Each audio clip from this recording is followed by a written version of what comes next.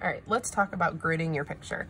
If you choose to grid your picture online, there's a website and a tutorial on Polaris already for you to follow along with.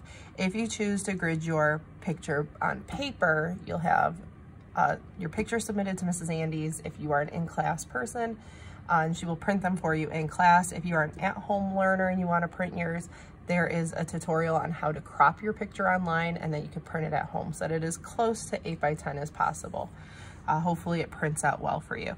But what I did first is I went around on all 4 sides, and if I line up my ruler here, I can show you. And on the edge of the picture, I didn't go from the edge of the paper, I went from the edge of the picture. I measured every 1 inch and made a little dash along the edge.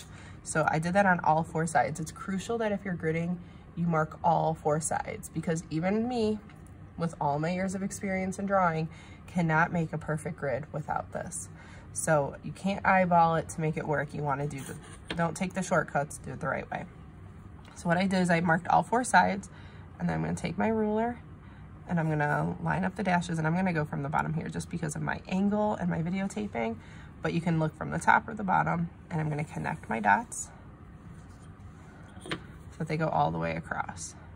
So again, I'm going to line it up. I'll try to do it from this direction so you can see it a little better, and go across.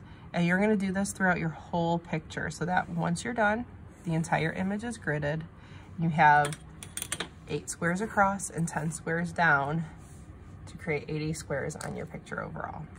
So continue to build this, and then we'll get into the next steps on how to draw from looking at the grid.